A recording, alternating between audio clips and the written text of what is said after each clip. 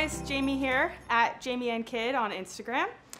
Since chokers are all the rage this season, I thought I would show you some of my favorite ways to pair them and just how to style them for the holidays. So what I did today is I put a gold chain choker on, and then I grabbed a velvet wrap necklace. I wrapped it around twice so that I would have room to tie a cute little bow. So it's a little playful and, you know, cute for any holiday dress that you want to pair it with. Back again. So I have another one of my favorite ways to wear chokers. I paired a leather little skinny choker, and then I got a suede maroon choker and I wrapped it around twice or three times and made it a little knot so that it's a little shorter right here so it doesn't, you know, completely hit your belt or anything, but it's just nice and cute, adds a little something instead of, you know, just one choker. You can have like 4. Me again, one more time.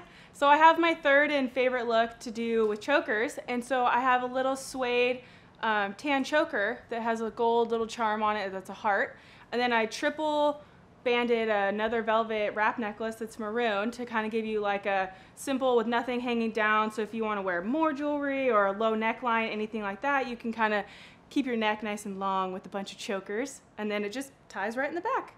It's pretty easy. Well, happy holidays, everybody, and I hope you guys have a happy new year.